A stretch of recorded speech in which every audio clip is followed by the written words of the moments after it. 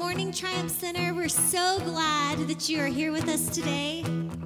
I am so excited to worship with you. We have a new song starting right now called Great Things. Let's just stand together, put our hands together today, and worship together. Amen.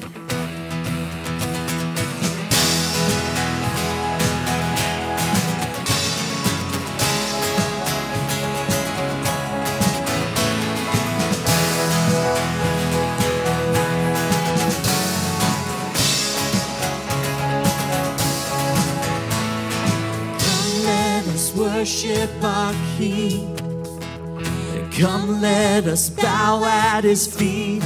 He has done great things.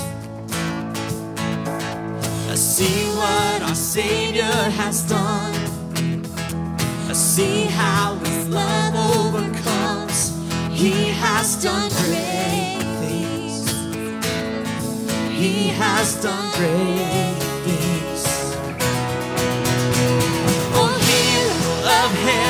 You conquer the grave, you free every captive and break every chain. Oh God, you have done great things. We dance in your freedom, awake and alive. Oh Jesus, our Savior, your name lifted high. Oh God, you have done great things.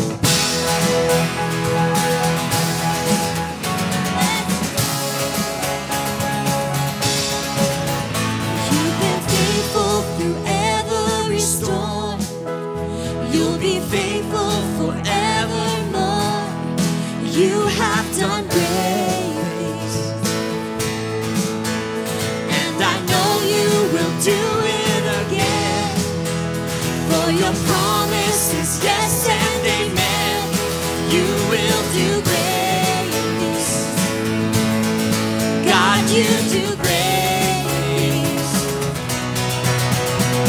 Oh, Hero of heaven, you conquer the grave, you free chain. Oh God, you have done great things. We dance in your freedom, awake and alive. Oh Jesus, our Savior, your name lifted high. Oh God, you have done great things.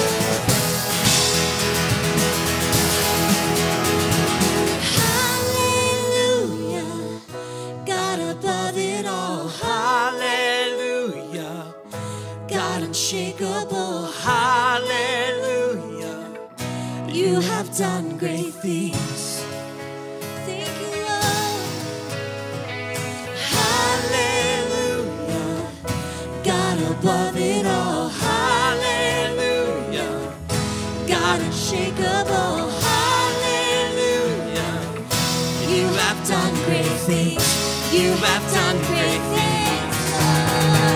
Oh, Hero of heaven, you conquered the grave. You free every captive and break every chain. Oh God, you have done great things. Oh, dancing our freedom, awake and alive.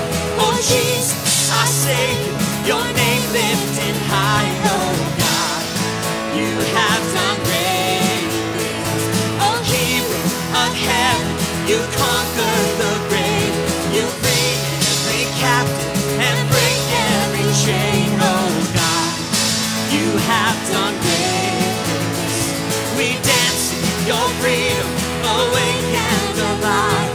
Oh Jesus, our Savior, your name lifted high. Oh God, you have done great things.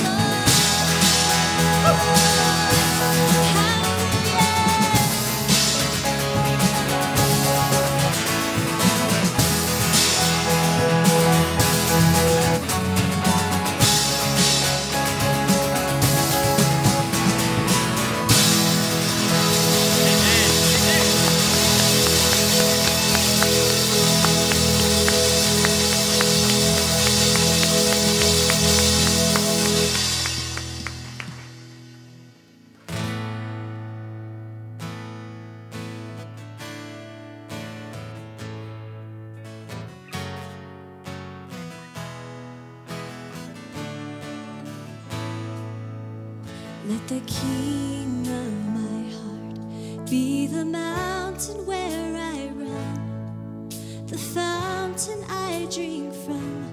Oh, he is my song. Let the King of my heart be the shadow where I hide, the ransom for my life. Oh, he is my song. You are good, you're good. Oh, you are good, you're good.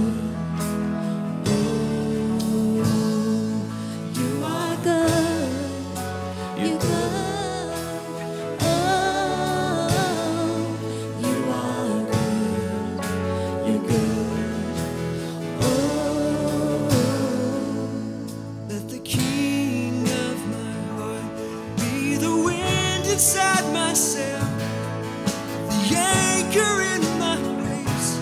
Oh, he is my song. Let the King of my heart be the fire inside my veins, the echo of my days. Oh, he is my song. Let the King of my heart be the wind inside my sails, the anchor in the waves. Oh, he is my song. Let the King of my heart be the fire inside my veins, the echo of my days. Oh, he is my song. You are good, you're good. Oh, you are good, you're good.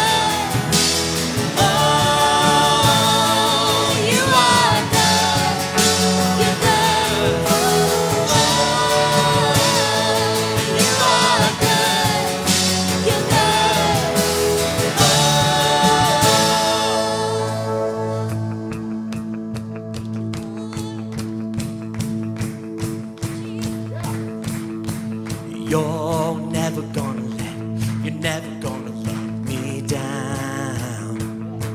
You're never gonna let me down. You're never gonna let me down. You're never gonna let me down.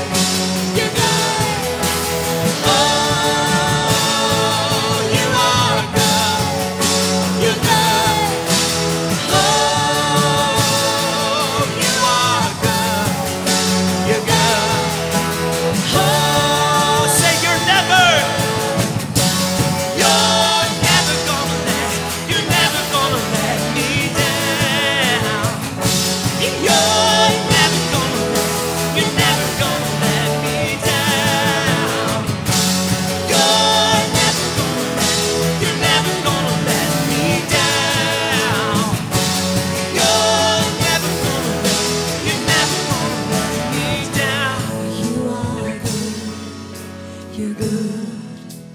Oh, you are good. You're good. Oh, you are good. You're good. Oh,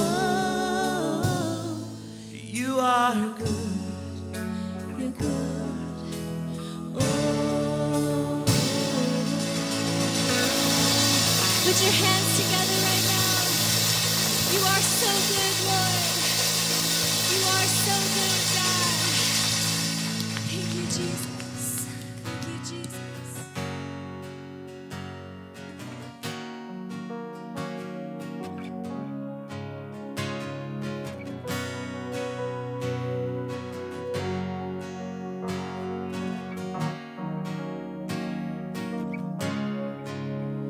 I went down to the crimson river, left my burdens on the shore.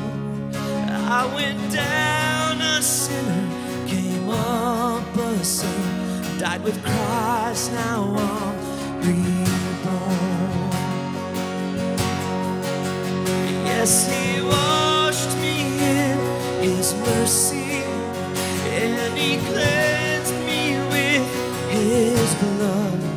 And now I stand complete, I have been set free, I found life there in that flood. I'm not the same, I am changed, redeemed by the blood of the Lamb.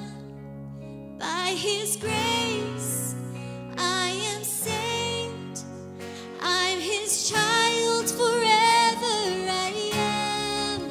Hallelujah. Oh, redeemed by the blood of the Lamb. Oh, thank you, Lord. Now I have the living water from the well that won't run dry. All the pains of life have been satisfied by the precious blood of Christ. Not the same, I am changed, redeemed by the blood of the Lamb. By his grace, I am saved, I'm his child forever, I am. Hallelujah. Oh, redeemed by the blood of the Lamb. When it's time to cross that river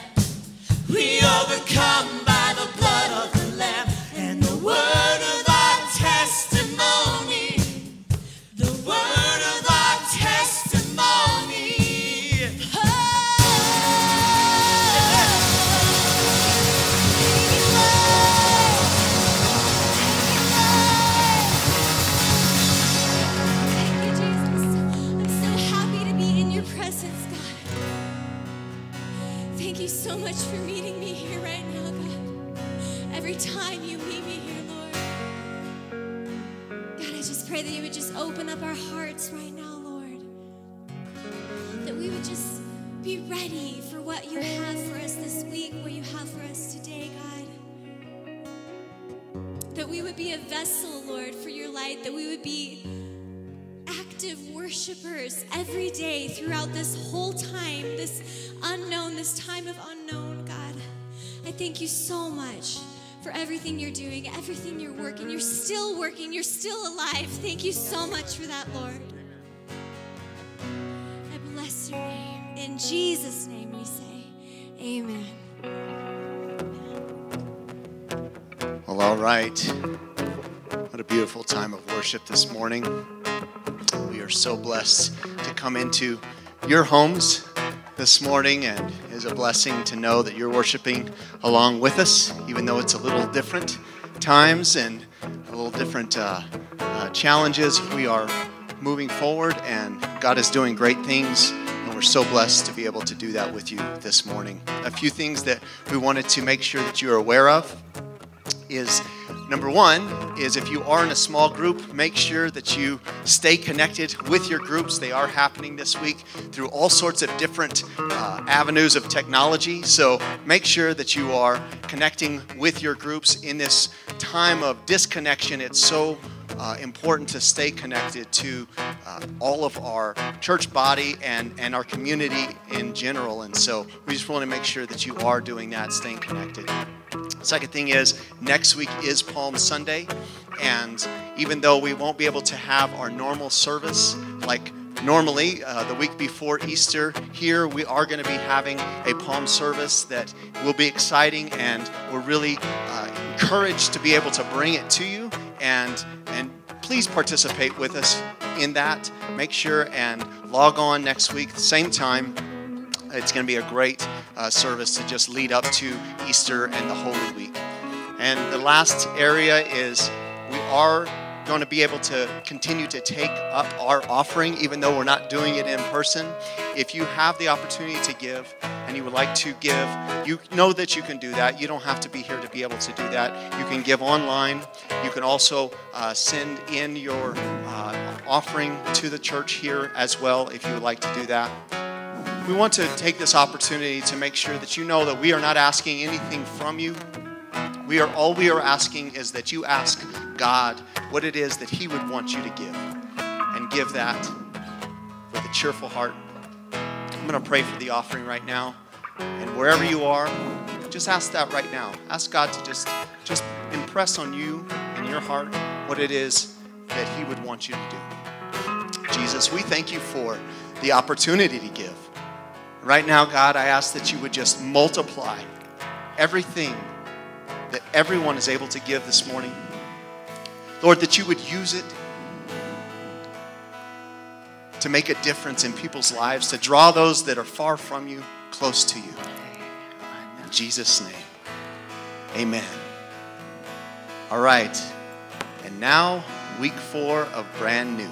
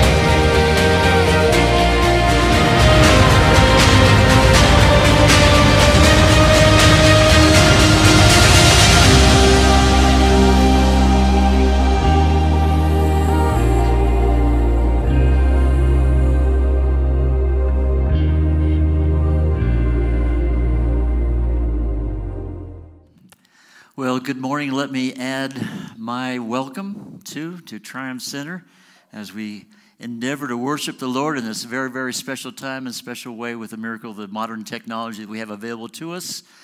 And I hope that you're having a wonderful morning, and I hope that your family's been able to worship together. This has been a beautiful spirit here for us today. We're just really enjoying the presence of God. Are you an overcomer? We sang about that, and it's the word of our testimony. You need to say, I am an overcomer. Why don't you just say that to yourself, and maybe look at people around you and say, listen, I am an overcomer, because there's something special about that and that spoken word, that powerful word, when we give it out like that. You know, I was thinking today about we're talking about all kinds of different medicines that are needed because of what's going on in our culture and our nation today. But do you know the greatest medicine that we could have right now? It's found in the Bible. The Bible says a cheerful heart, a cheerful heart. It's a cheerful spirit. It just helps your heart to be glad before God, and a joyful heart, and that's what we're after today. And I really want to bring something to you, a message that would help you. I believe that there's a lot of good things that we can bring today that can really help you understand where we are. Brand new, when you say that, immediately people start talking in terms of, well, we know that when we become Christians that we're brand new in Christ. We're new creatures in Christ Jesus. But that's not really the direction of this series of messages. We are new creatures in Christ Jesus. We understand that for sure. But we're talking about something that's higher than that, something that's wider than that, something that's deeper than that. We're talking about something that can affect your life and help you to get deeper into your relationship with Jesus Christ. See, I've asked myself many times recently, what is it about Christian church? What is it about Christian church that would cause men and women not to want to be a part?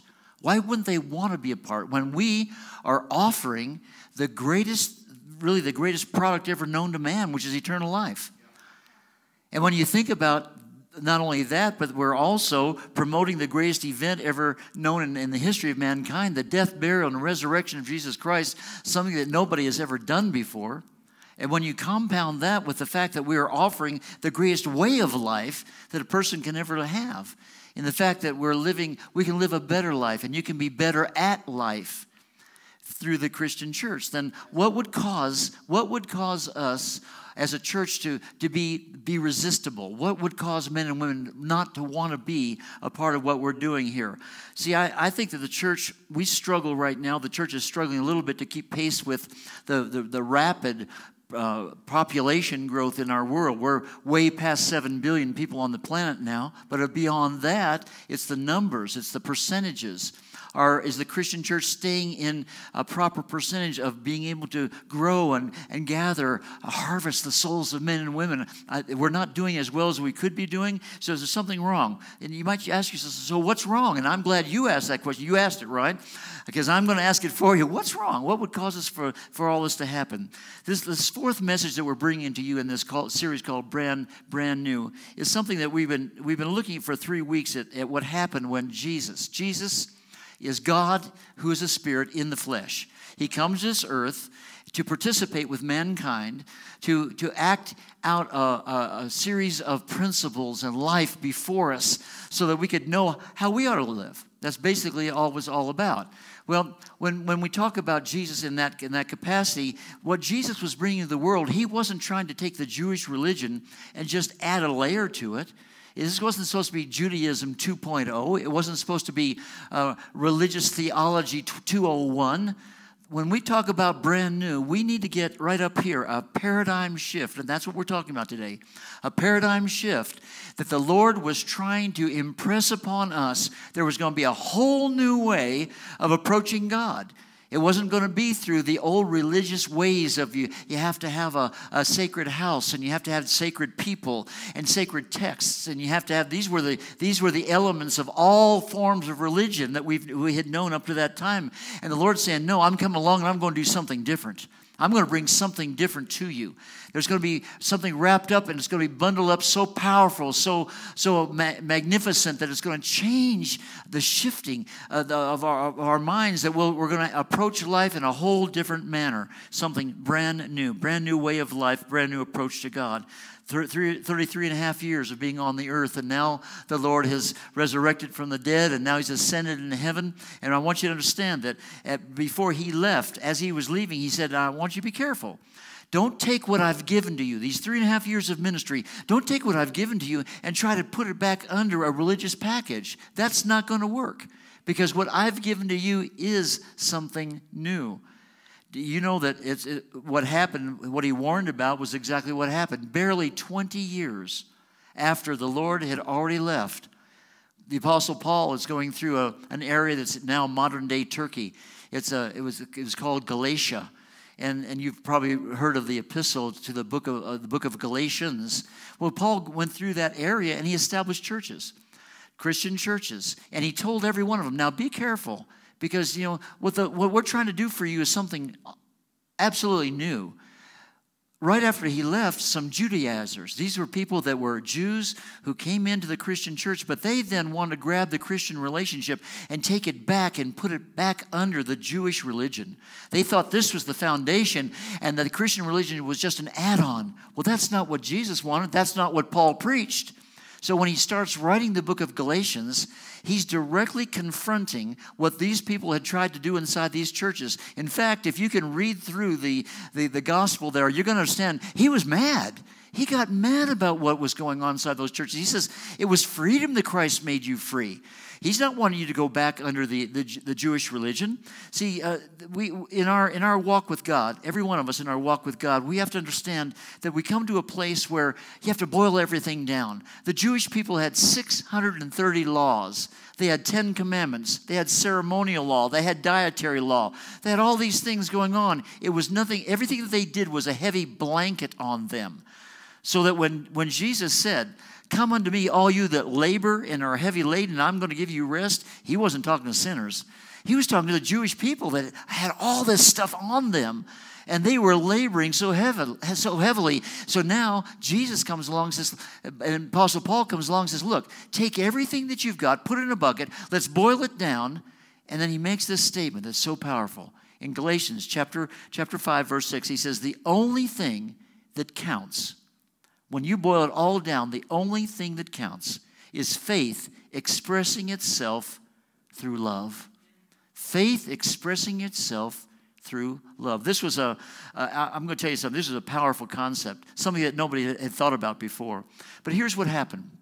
Within 30 years, Titus came in, destroyed the temple. The Jewish religion effectively got the nail in the coffin. Their religion really was negated, basically, by way of force, by being the greatest force. And then after that, in 325 A.D., Constantine he consolidated the two sectors of the Roman Empire. He put them all together, and now he wanted to really develop a big consensus in the church there, in the city of Rome, in the country.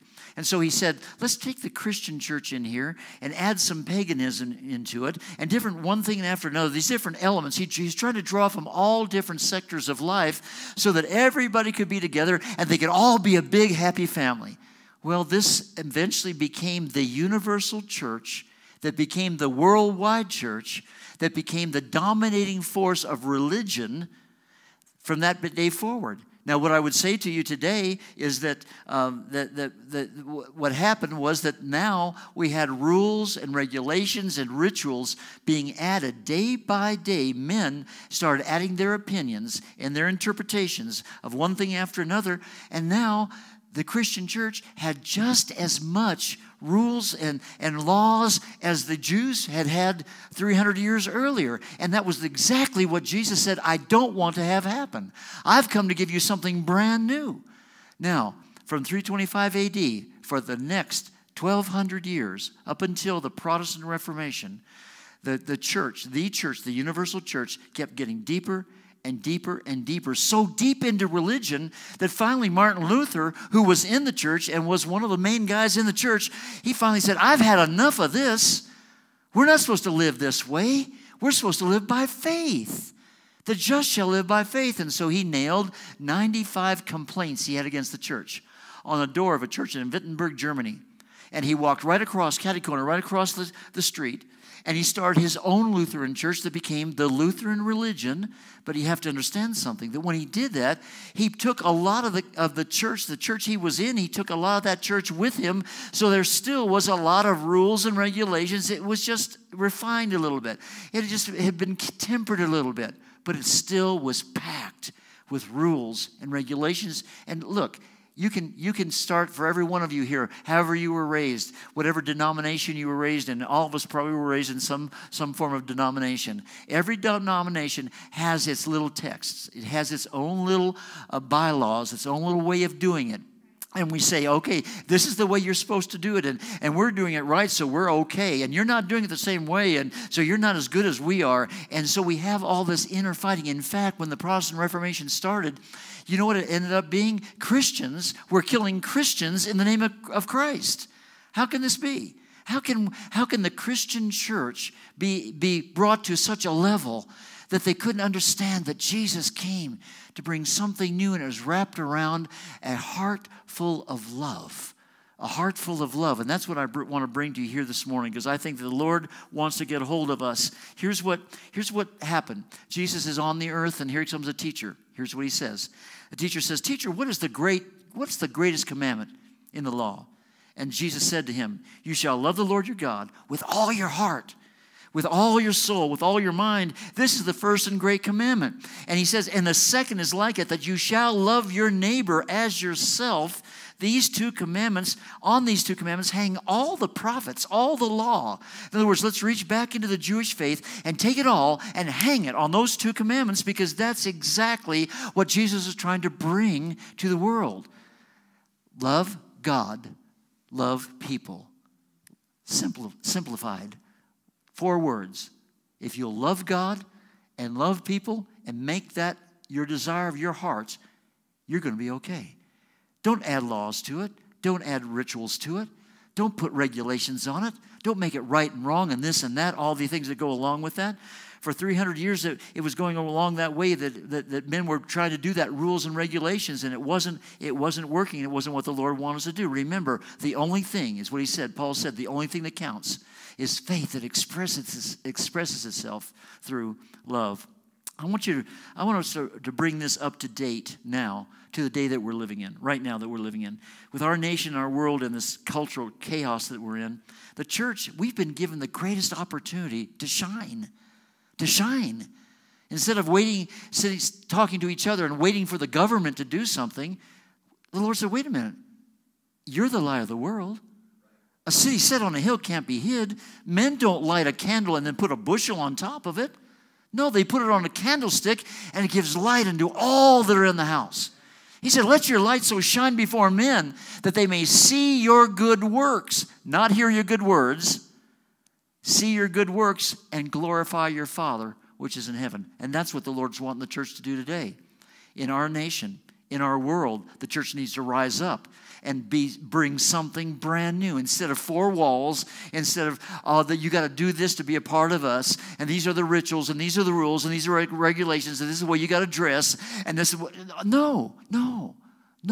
Love God, love people. Get it in our hearts. Get it the way that we're wanting, the way the Lord wants us to be doing it. And I think that's going to make a big, big difference. Built around a statement that every one of us needs to make. What does love require of me? What is it, Lord, every morning when I wake up? Lord, what do you require of me? If you're married, then the Lord wants you to love that mate, your mate. If you've got children, he wants to love you to love your children. But beyond that, Lord, what can I be doing in my world right now? See, what would happen in our church, our city, our state, our nation, our world if everybody was going around with the idea of what does love require of me? I think it would make a difference. The first century church, you think about this now, the first century church after Jesus had left, he didn't leave them with buildings. They didn't have any buildings. They didn't have the Bible. The Old Testament didn't even get codified till the year 180. The New Testament till the year 270. So the first century church didn't have anything, and yet they exploded in their world because they loved. This was all brand new. The pagans that were around, everyone that was around said, man, these folks are different. This is powerful, what's going on inside their lives. And they were drawn into the church because of love.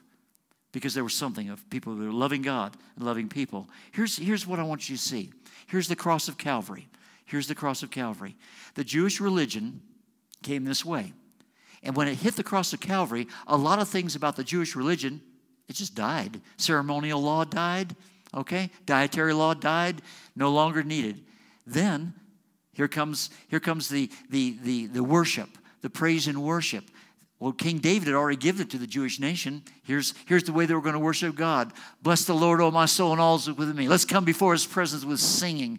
Play those instruments. Sing with all your heart.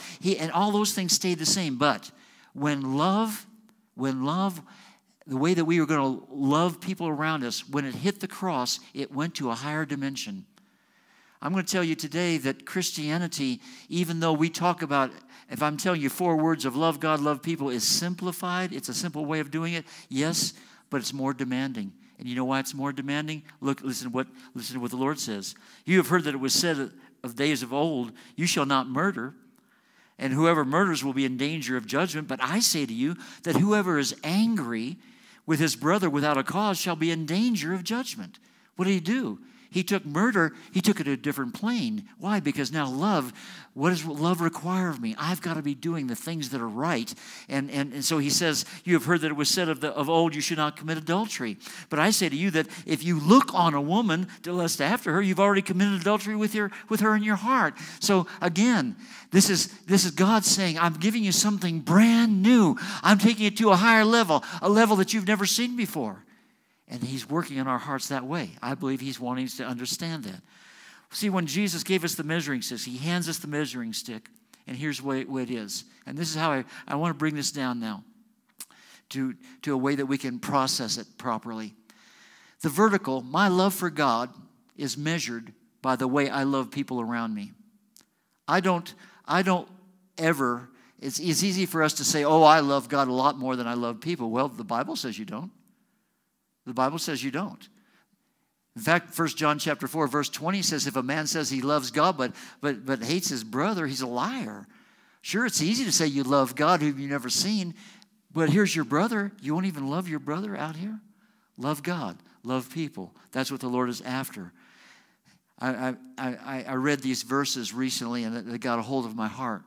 So here's the Lord, and he's saying, the king will say to those on his right hand, come, you blessed of my Father, inherit the kingdom prepared for you from the foundation of the world. You know why the Lord would say, do you know why you get to get into heaven? And they'll say to him, well, why?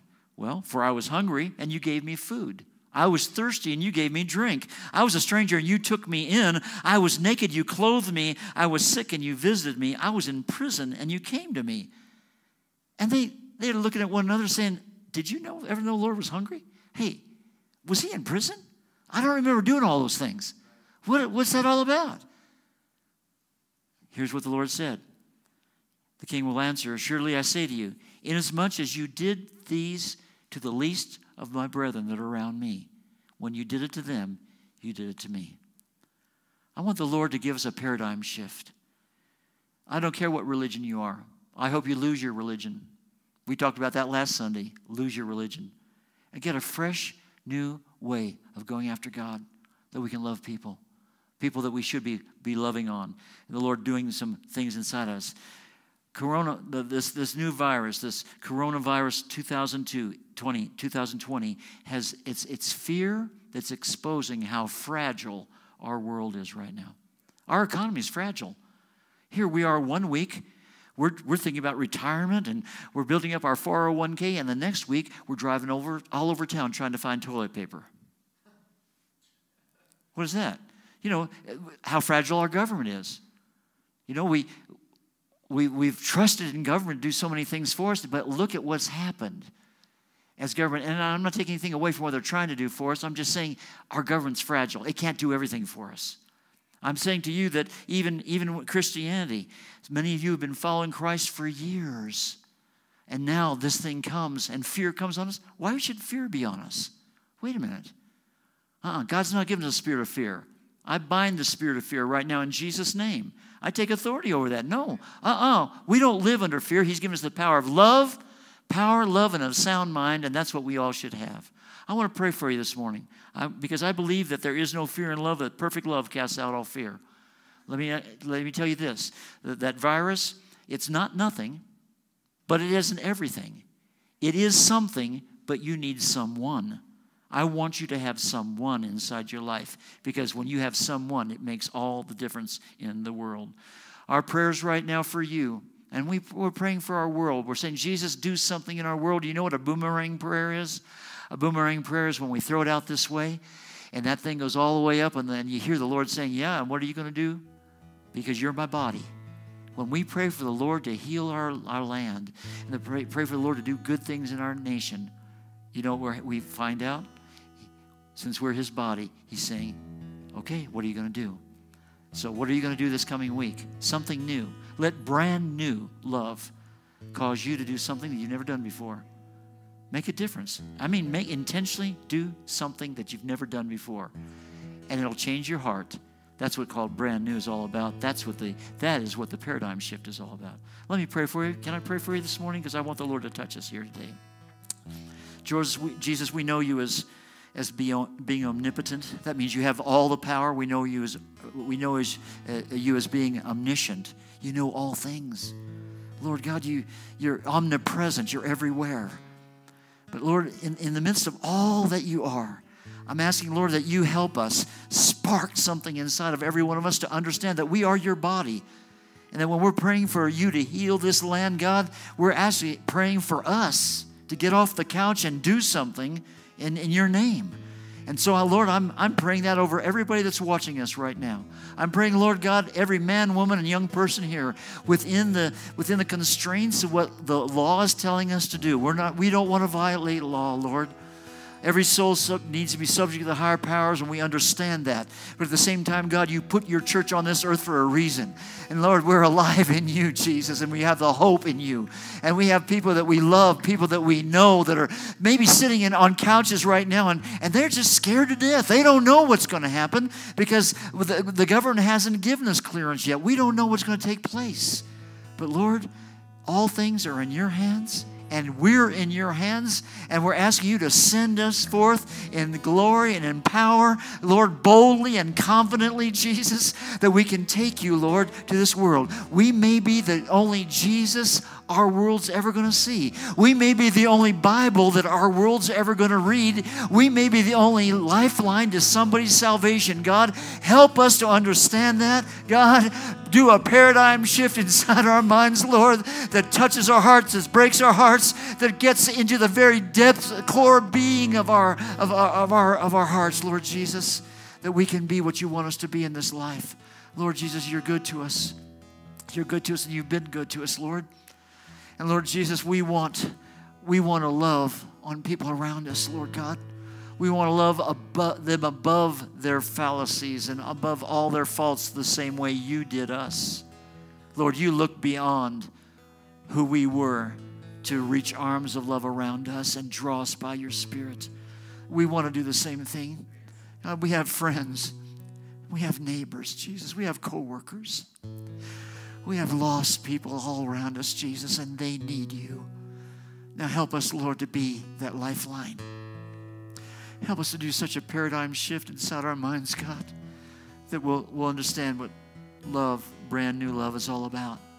You want us to love this world, Jesus, because in doing so, Lord, we show you how much we really love you. Lord God, Jesus, you came to this earth, died on a cross, paid the price, did for us what we could not do for ourselves. And we stand as grateful people, your church, alive on this earth, ready to do all that you want us to do. Help us right now in the name of Jesus. God bless you. We'll see you next Sunday, same time, same station. Tell somebody about it. Gather some people together. We want to see you. We want to worship with you. God bless you. We love you.